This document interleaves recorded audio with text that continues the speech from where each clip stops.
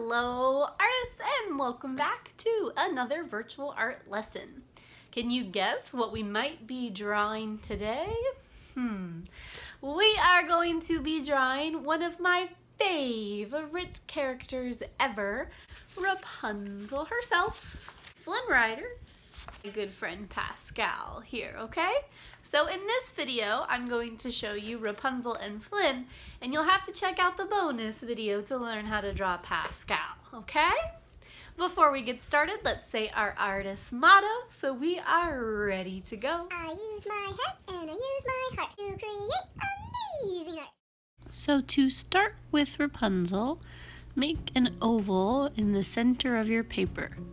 Remember, we are sketching lightly. Don't press hard on your pencil. Just like for Onward, put a vertical and horizontal guideline through the middle of the face. Now you can start to shape her cheeks. You're going to indent the one side and then draw her chin.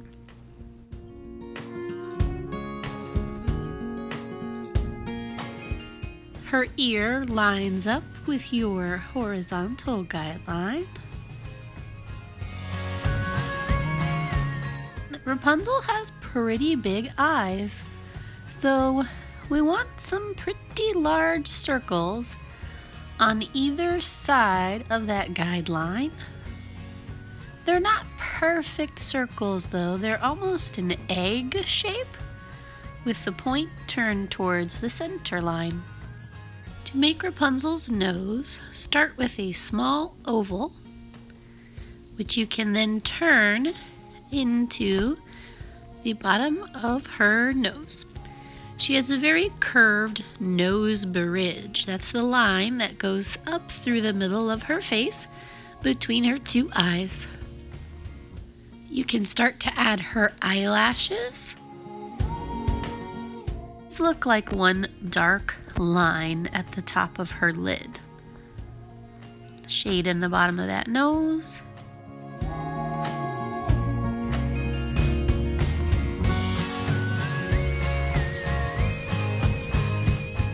So she kind of has these playful eyebrows. One is slightly upturned because she's kind of curious.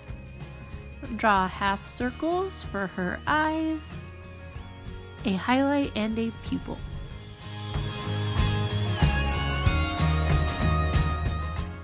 You're going to give Rapunzel kind of a smirk towards the bottom of her mouth. There's about an even space between her mouth to her nose and her mouth to her chin. They really only draw the bottom lip on her. The upper lip is very thin, and you can turn those corners up a little bit to make her look a little sassy.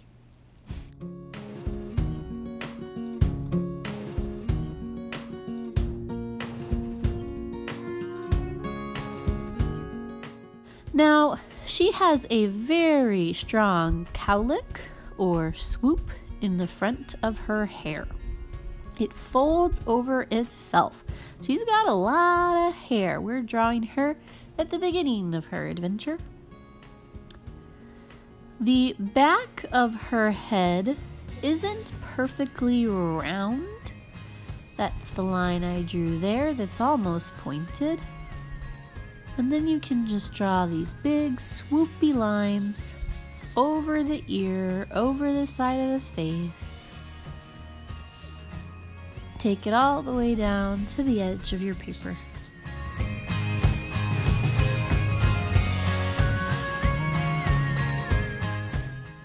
Draw in her neck and shoulders. It's not super thin, about the width of her chin, I suppose. This is really only a portrait from the shoulders up. You can start to add lines in the hair. Go in and shade some things that you want to shade. And you can always leave this a pencil sketch if you want. We can see Rapunzel's collarbones. Those are two gentle horizontal lines. And you can just draw the suggestion of a sleeve. She has poofy little sleeves with lace. Alright, so my camera quit on me. I lost the recording of doing her hair, but I showed you the 3 markers I used: a light brown, a golden yellow, and a very bright yellow. So that's what I used in her hair. And then I am doing 2 colors of pencil for her skin. That's Rapunzel. For Flynn Rider, we're going to start with another circle, a larger circle if you want. And then I sketched in his neck. Now I made a lot of changes to the shape of his head, but this is still a good place to start. You want to begin to figure out where his ear might go and really square off that chin. He has a very strong chin. Our guidelines will help us place the features. You can see I added an eyebrow and then begin to draw his nose. It's a very sharp triangle, and it actually has a little bump in it, which I think is pretty cool. So it's not perfectly straight. Now I realized I did not like that eyebrow, and I had to go back and erase it. I decided to do the other one first. Not as thick as our characters from Onward, but still a pretty strong eyebrow. And then I placed his eye, and you can really see the corner, the inner corner of his eye, so that's what that little line is there. And now I am figuring out where his cheek goes. See how it's not as far out as my original guideline? That's okay. His eyes are almost half closed, so I drew the top and bottom lid and placed a circle inside.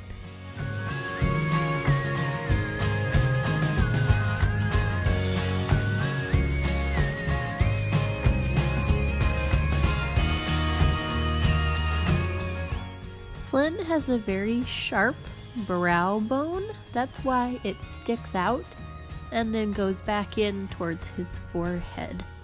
So I drew that there, and then I started to play around with his hair. He's got kind of a shaggy haircut, so it overlaps over his ear, and he has a sideburn that comes out from underneath. And he also has a little swoopy cowlick, some bangs up there. I think it's kind of cool that he and Rapunzel have that same kind of thing.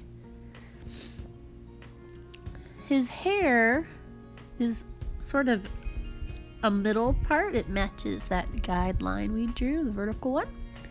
And then you can kind of map out the rest of his hair, and he has some bangs that really fall down in the front there.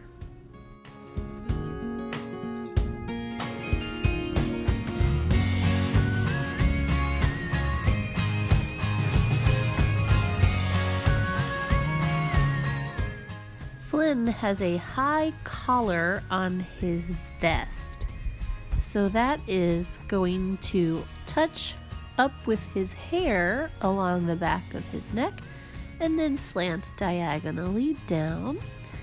I drew the fold in it just like in Barley from Onward, and then I drew the other side. It's a nice high collar.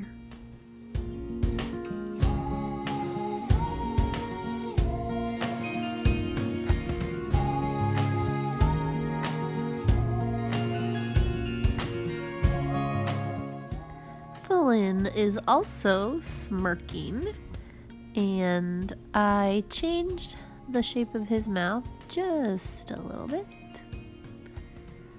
You're going to just draw the sort of shadow that would go under his lip, not his whole lip.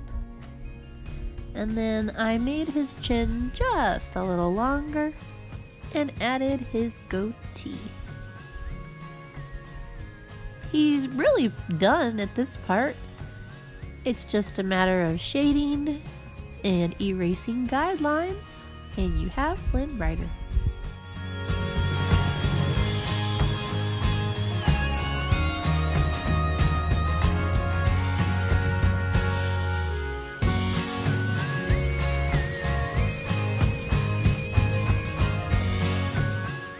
To outline Flynn's hair, I'm using a couple different browns.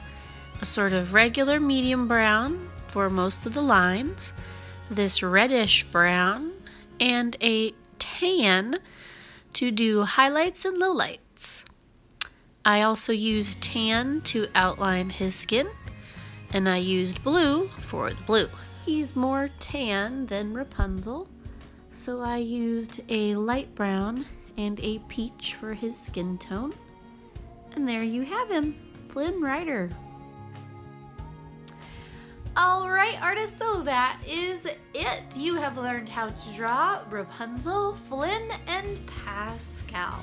I can't wait to see what you share with me. I love seeing your artwork, and I hope you have a wonderful day, night, whatever it may be. I am Miss Kirk, you are you, and you're an amazing artist. See you next time.